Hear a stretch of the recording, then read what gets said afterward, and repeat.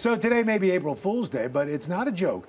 April, top contender for stargazing opportunities. Our friend and astronomer Jason Kendall is here for what we have in store. So last month we had the solar eclipse, now we have a lunar eclipse. Maybe talk quickly about the difference and what we're going to see. Well, a solar eclipse is where the moon blocks out the light from the sun, so we're in the shadow of the sun. And some friends of mine went up to Norway to see that, and they're doing a talk on it later this month.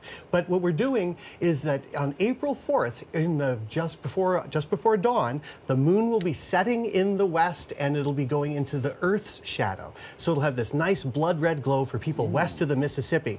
It'll be a lovely, lovely view for them.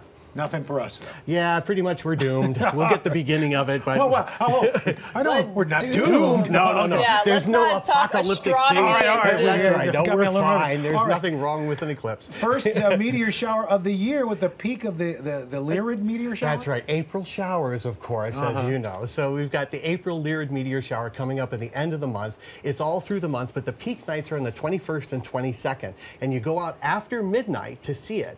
And what you're going to do is go someplace where there's no light, there's no clouds or no lights, and just look up. That's all you got to do.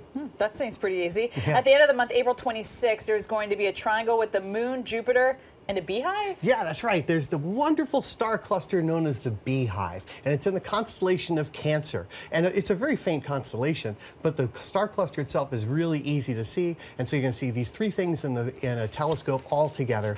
And the fun part is that if you have a pair of binoculars, you'll actually be able to see them all in a group.